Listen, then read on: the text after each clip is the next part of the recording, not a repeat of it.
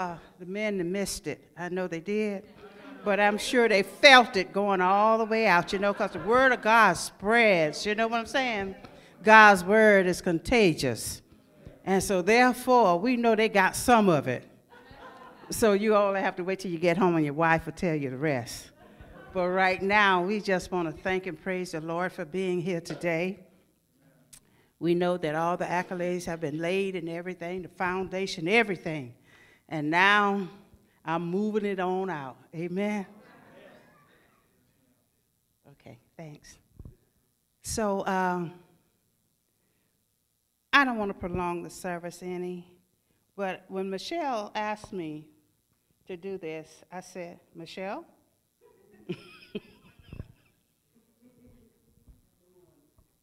I said, are you sure? And she said, yes. So I said, now I've been knowing Michelle for quite some time, because, she's women after God's own heart. She's right there. I tell her to do that. Okay, I got it, Pastor. I got it. And we don't have to worry about anything because she got it. And that's great. That's great when, when all you have to do is ask somebody to do something.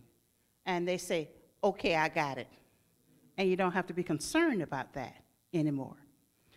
So I just thank God for her and for this church. I just thank God for everybody that's in here. I love, love, love to be connected with godly folks. I love that. I love it. I love it. I do. Because God is good. And he said for us not to forsake the assembling of ourselves among the saints, And you can tell a saint, believe me. You can. If you can't feel the love coming from them, then they need to go back to the altar and ask God to forgive them and tell them they got it wrong so they come back to get another portion of it. You got to learn in a way, because you got saved today don't mean you know everything. It's a process. It's a process. But I guarantee you, the more you do it, the more you learn, the better at it you'll get. You will. And you will learn to let your love explode. It'll just come running. Don't you know love speaks without you even opening up your mouth? It speaks. Speaks. And your faith talks and it walks. Yes, it does. Yes, it does. So you ought to just want to pass that on. Amen? Glory be to God. Now, I asked Michelle, what did she want me to do? She said, just do whatever, just do what you do. I said, okay. Young people don't care how they talk to people my age, So, so she said, just do what you do, Pastor Reed. I said, okay. I said, I think I can do that. So I just love that. And as I talk, I'm sure you will know that I love to have fun. I love to have fun because, God has a sense of humor. He don't want us to be walking around here like we don't have no God at all. He don't want us to do that. Why? Because God is love. And he has a sense of humor. You can tell he has one because look at us. Just look at us. And you can tell that he does have it. We mess up a lot of times. God said, all I see is the blood. They'll get themselves together. God is good. So I just want to go ahead on and do this pilot scripture that Michelle gave me. Is that all right? And when Michelle was talking, and she was saying that when I got the flyer, it says, brethren, I count not myself to have apprehended, but this one thing I do, forgetting those things which are behind and reaching forth unto those things which are before. For I press toward the mark for the prize of the high calling of God in Christ Jesus. Didn't you feel something? Did you not feel Paul's heart? So I'm going to tell you what Paul wanted to pass on. Amen. And how we need to get connected with him. And he's worth that. Anybody can write that much in the Bible, three-fourths of the New Testament, we can follow him. So I want you to know that Paul is a man, once he got saved, was mighty. He was not afraid. He was bold. He was courageous. And he said he wanted to pass this on. He didn't care about what was going on in the world. All he knew is that there was a God to serve and that he was not going anyplace else but to be with him. Huh? That's where he was going, to be with him. He was passing that information. The whole Bible is for us to follow. So it was passed on to us. This Bible was passed on to us that we may be able to follow, to grasp, and not do our own thing, but do the thing that God had given us to do. Say the thing God say for us to say. Walk the way God say for us to walk. Talk the way God say for us to talk. Pass it on. Be in love with the Lord. You just don't like the Lord. You love him. And in love with him. Now pass that on. Pass it on.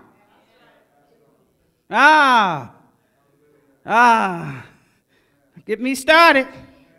He said, I press. He was diligently seeking. Are you seeking the Lord the way Paul was?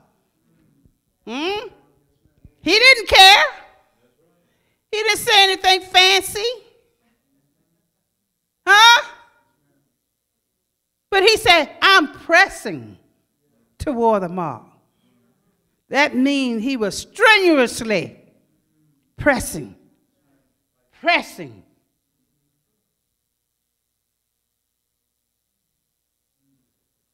He didn't want to lose it. He didn't want to miss it. He wanted to go just where Jesus was. Where do you want to go?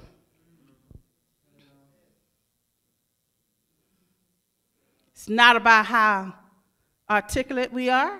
It's not about that. It's not about our fancy cars, clothes, or houses. And not about the money in the bank. But it's about your faithfulness in the Lord. Your faithfulness in him. God is good, y'all. And I love him.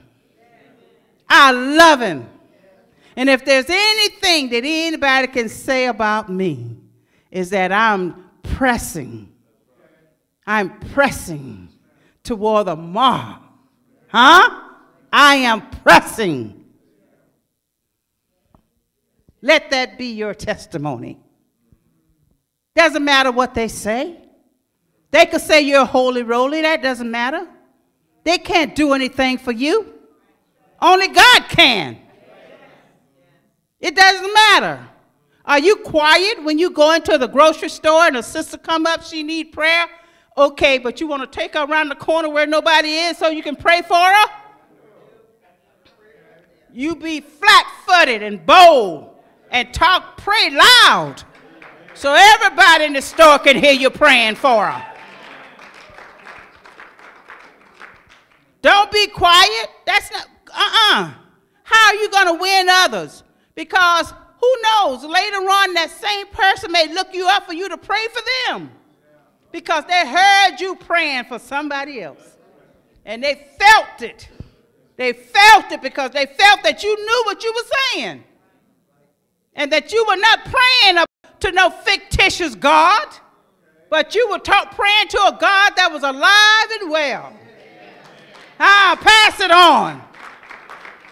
Let them know that you are not ashamed of the gospel of Christ Jesus. You're not ashamed, but you're bold in it.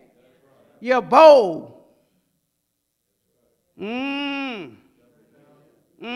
God is good. God is so good.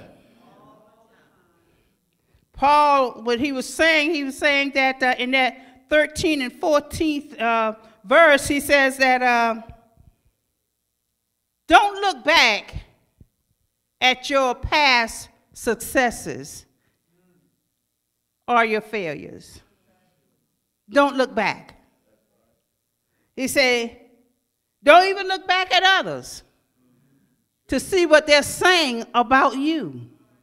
Because when you are concerned about other people is saying about you, then you invite defeat. You invite that. When you are so concerned about what somebody else is saying, your mind is not stayed on Jesus Christ.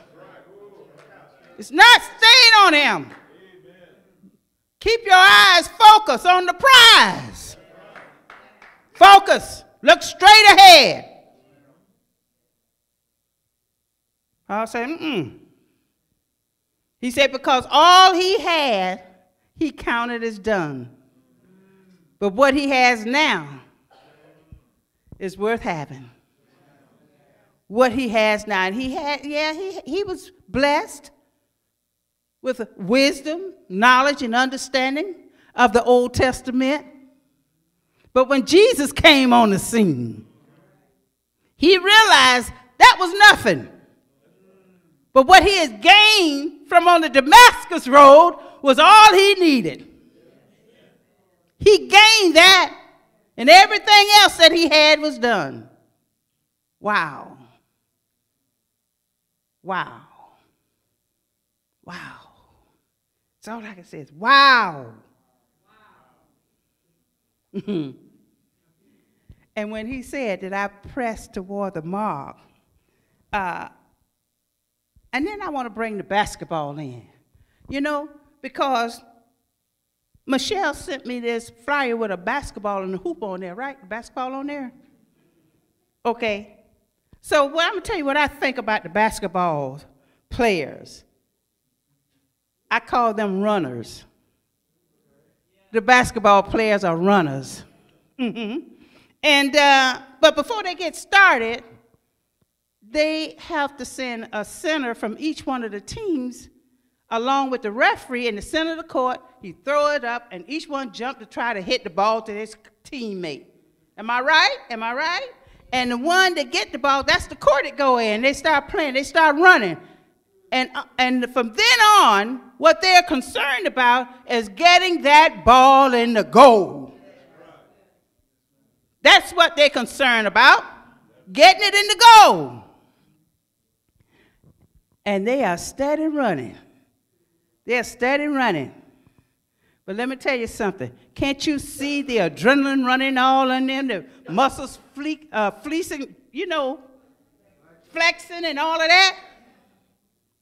They're running up and down that court. They're going to win this game. Yeah, I don't know if it's your team or my team or whose team it is. But one team is going to win and one is going to lose. They are so excited. The players are excited. The people in the stadium is excited. They are excited. And you can just feel the excitement. Feel it. All in there. I know some of your children play that ball and you jumping off out the bleachers. Come on, get that ball. Don't let that boy take that ball from you. That's the way you be hollering and screaming inside the stadium. And you're a Christian too.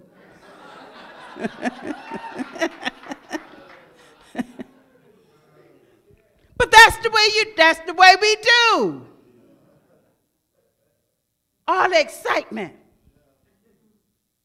But what about the excitement that Christian has? You should have that same kind of excitement when you're on the team of God.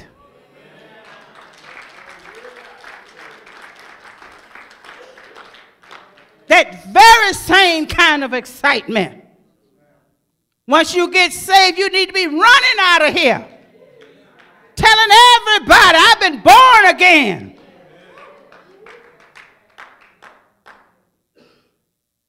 What about that excitement? I'd rather be on God's team than to be on any other team. Let that excitement. Christians are just like that runners. We are running too. We are running this race. We are going to run this race. And guess what? We're going to win.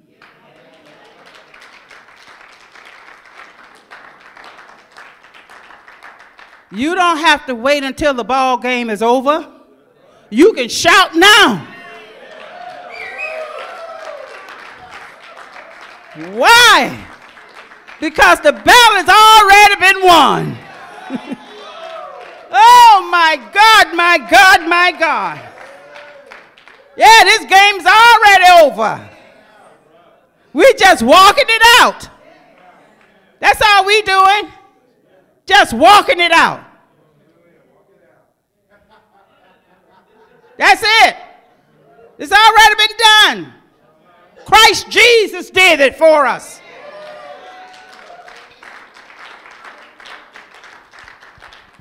He did it.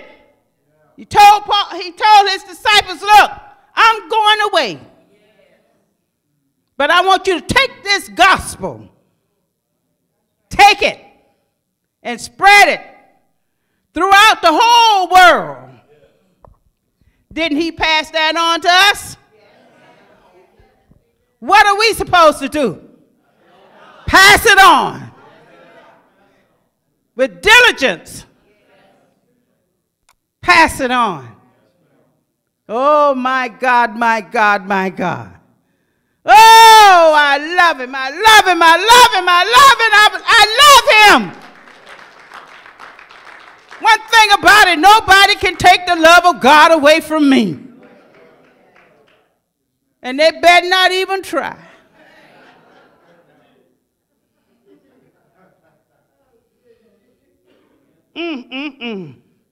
We need to be in hot pursuit.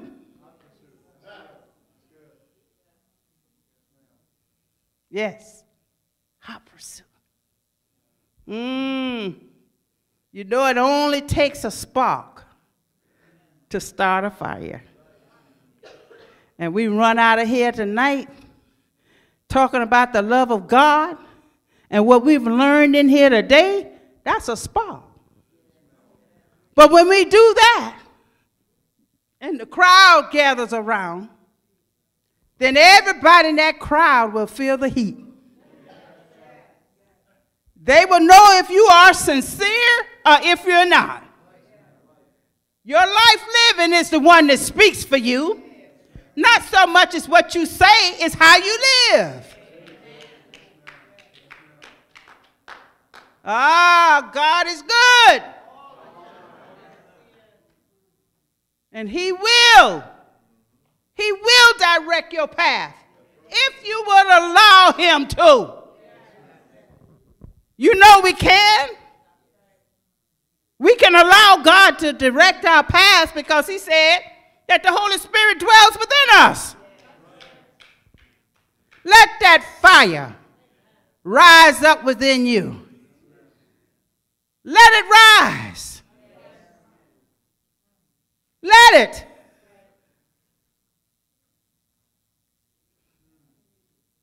Let it rise.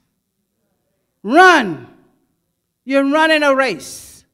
You're a runner because you want to take everybody with you. Persuade them to come along with you because you know what the end's going to be. Don't let them go to that other place, but take them along with you. Sow that seed. Another gonna come and water, and before you know it, they may get there before you, regardless to what kind of lifestyle they have now. But if you sow that seed, then I might come and water it. See all the seeds that have been sown in here before I got up? All right, I'm watering it now.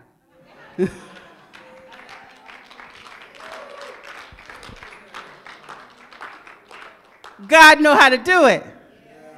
Yeah, he knows how to do it. And he never fails. It only takes that spark. Do you still have that spark inside of you? You should. You're born again. The Holy Spirit dwells within you. He has not gone anywhere.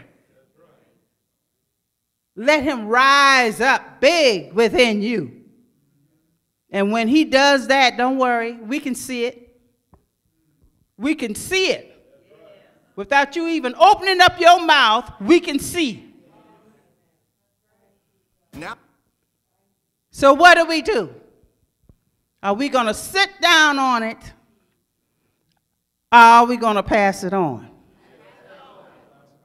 Pass it on, right? That's what our Father told us to do.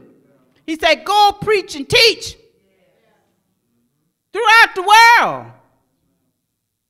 Let them know that I'm God and that I love you. Let them know that I came and I died for them. All the stripes that was laid upon my back. Every hair that was plucked out of my beard and plucked off my head. I did that for them. So you got to pass that on. Because then they'll know just how much I love them. Teach them how to love me. That's what every Christian job is, to teach others how to love God, how to love him, how to love him. So I advise you to put on your faith. Yes, I say put it on. Just like you put on your helmet of salvation. Put it on and keep running the race. Because you're a winner. You are a winner.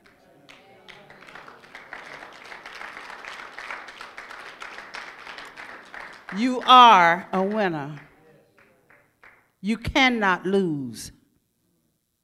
I've heard a lot of people say, I can't lose with the stuff I use.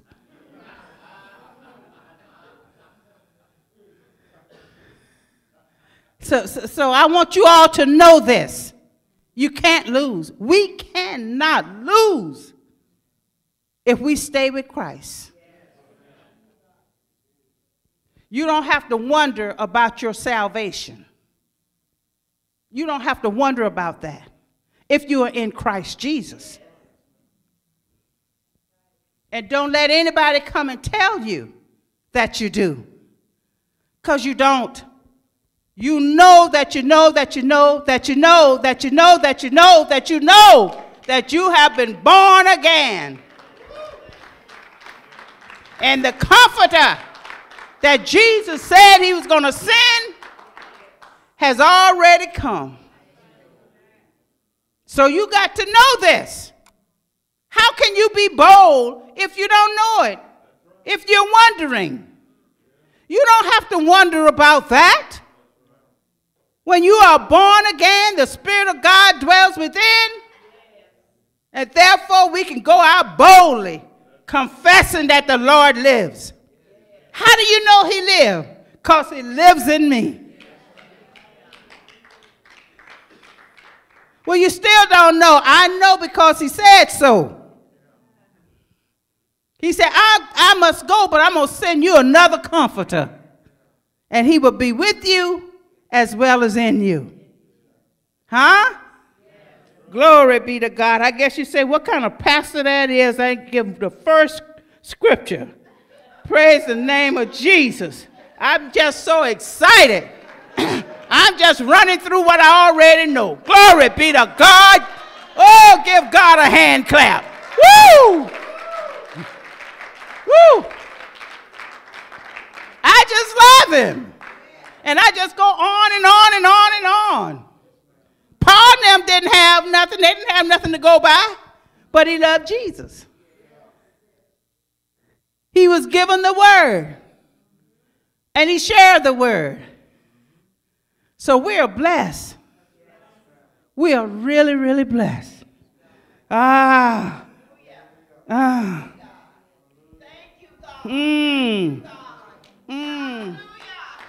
We are blessed. We are blessed. We are blessed. We are blessed. I know that once you have experienced it, the love of God, that you want to spread it. You want to tell it. Because it's something about that fire. You can't keep it to yourself. Once you're born again, and it's just like everything is brand new. When I got saved, everything, my eyes seemed like it was just open. Everything was so bright. Bright, I mean bright. And I said, well, now, what's going on? But everything looked different to me. I mean, everything. And I will tell you this little short story. Before I got saved, I used to watch the televangelists, and they would be on there, and the elderly people, they'll go on them elderly people, they stand up. They can hardly get up, but they will stand up so they can get prayed for. This televangelist, he would be preaching that, and then he'll do like this, and they fall on the floor, right? So I said to myself before I knew anything, I said, now, you know, why is he pushing that lady down? I said, now that's crazy. I mean, you got to be ashamed of yourself. I mean, come on now. The lady could barely walk. Now, this was before I got saved now. But it wasn't, you know, God is something. Oh, I mean, you know, he is really something. You know, he's all in your business. He is. He is all in your business. When I went to this theater, the lady evangelist was there preaching and teaching, so I went, and she came to, I was in the dark, sitting down. I didn't want to go, but my girlfriend, I promised her that I would go to church with her, so I was sitting in the corner. And since I was sitting in the corner, nobody could reach me there. But the evangelist came and through the aisle and said, God said, come here, he's ready for you now. And I just had some beers the night before, so you know how that is.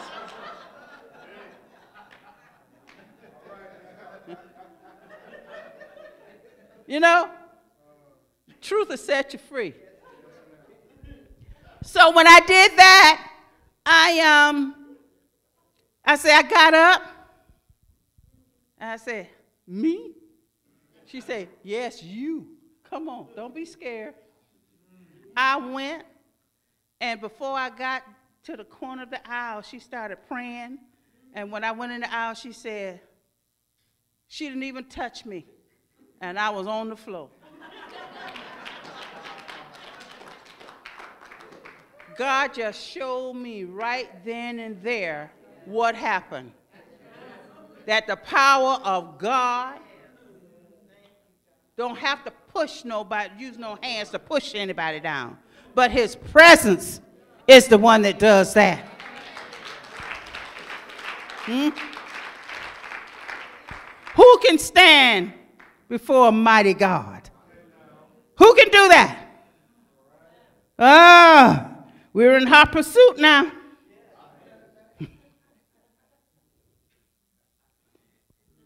Generations after generations, we're always passing down stuff. Always. Houses, cars, land. Some of us even have money we can pass down to our children. And remember, I said some of us. But some of us can pass down good names, bad names, blessings, even curses. We pass that down too. We're always passing down stuff. Some of the women have babies and they keep them baby dresses for how many years? Oh, I'm going to pass this down to my daughter's baby girl. Always passing something down. We love to do that. And stuff, there's nothing wrong with it.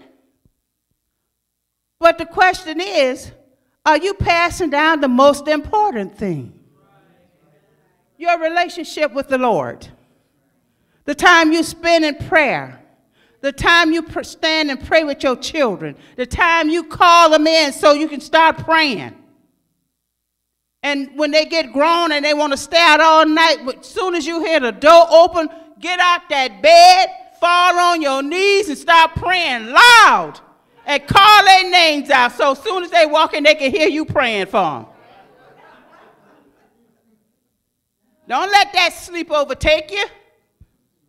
But if they hear you praying for them, oh, it'll catch up with them. So you don't have to worry about that. Your prayers will not go in vain. God said a fervent prayer of a righteous man availeth much. So don't be arguing with those children. Pray with them. Pray for them. Anoint them when they sleep. And pray. Break every yoke. Break it. Go in your house and anoint everything. The windows, the doors, the knob, everything, the refrigerator. They love the refrigerator. Anoint everything. And as you anoint everything, oh man, don't you know something's going to happen? If you believe. But you got to believe. You just can't stand still and say, oh, I don't know what I'm going to do about him. I don't either if you're not praying for him.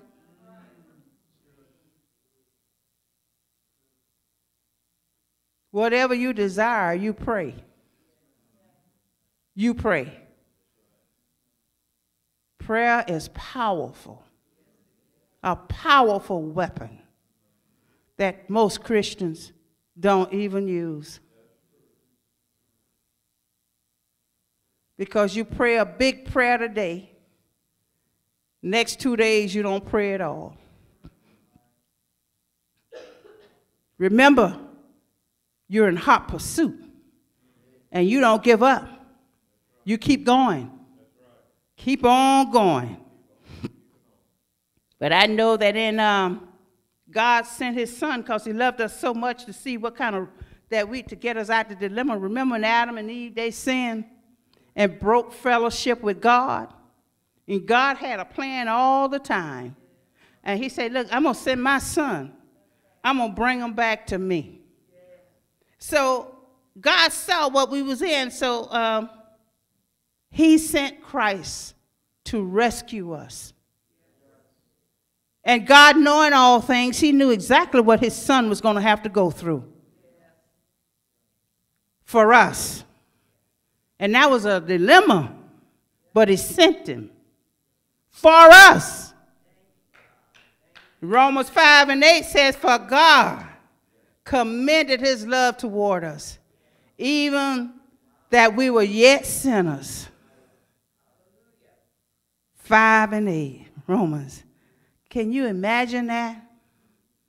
Because I can look at some people sometime, I say, I don't see it. But his thoughts, what, are higher than ours? His ways is higher than ours. So he sent his son. Well, if I looked at it, I said, I don't think so. Because that person is terrible. but God. Thank God that there is a God and that he is love. He is love. We know that when we love somebody, sometimes we have stipulations we want to set. Yeah. Because we say we love you, but if things don't seem to be going right, then you say, I don't know if that person deserves my love or not. They're trying to take advantage of me. But let me tell you something. Thank God that there's God. Why? Because he loves in spite of.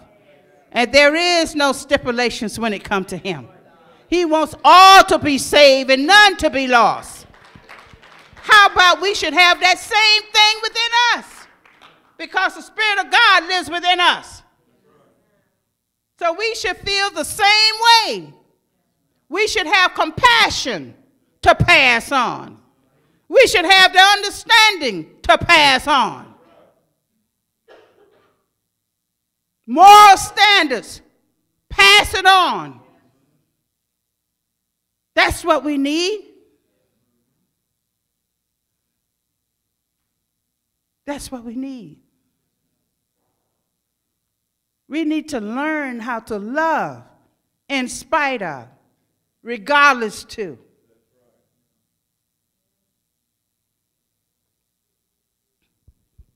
You know, in every race, there's a winner. One lose and one win. I'm so glad that if we stay connected with the Lord, that we win. In the name of Jesus, we win. In the name of Jesus, we win. In the name of Jesus, we win. We definitely win. There's no ifs, ands, buts, or maybes about it. We win. In the name of Jesus. Whatever concerns you, God said he will perfect that thing. We win. Why? Because he loves us. Paul's goal, he was telling his the people that he wrote to in Philippi, he says that my goal is to know Christ. The basketball team want to make that goal in the stadium. But Paul's goal was spiritual. He didn't care anything about the basketball goal. But his spiritual goal was to follow Christ, to seek after him, to pursue him.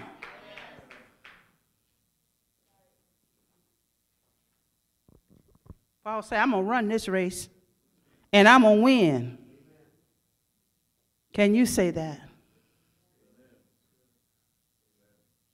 I'm going to win. Jesus' instructions told us to go. Matthew 16 and 15, he told us to go also in, Mark 16 and 15, and also in Matthew 28. He always tells us to go, to stay on the move. He didn't tell us to stand still. He said, move, go. You know why? Because he's soon to come. Paul said, I'm going to keep on running. I ask you to just catch the fire. Stir up that gift that is within you. And keep on running. Keep on running. I want you to remember that when you're on God's team, there are no losers, only winners. There is no losers. Just remember that. Whatever you do for the Lord, whatever you do for your children, your church, or neighbors, or strangers, in the name of the Lord, you will never lose. You are a winner. We have the victory.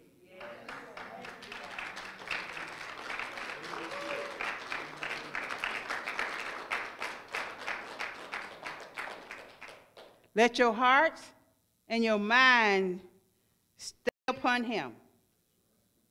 Let your love for each other, let him see that love that you have for each other. And that kind of love is seen, is felt. Let them see, let the whole world see how much in love you are with the Lord by expressing your love to others, by pressing it, by pushing it, push it out, and rejoice in the Lord, because we are winners.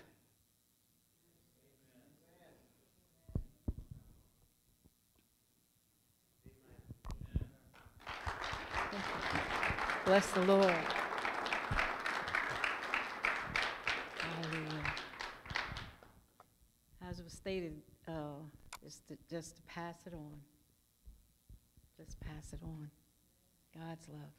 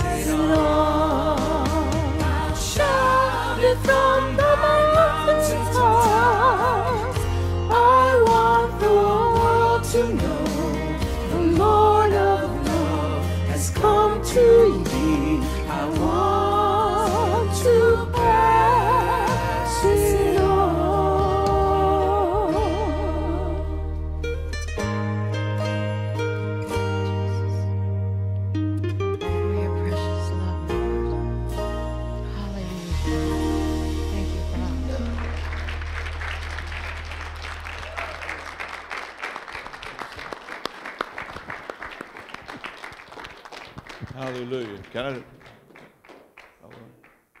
You got time? Yeah, go right ahead.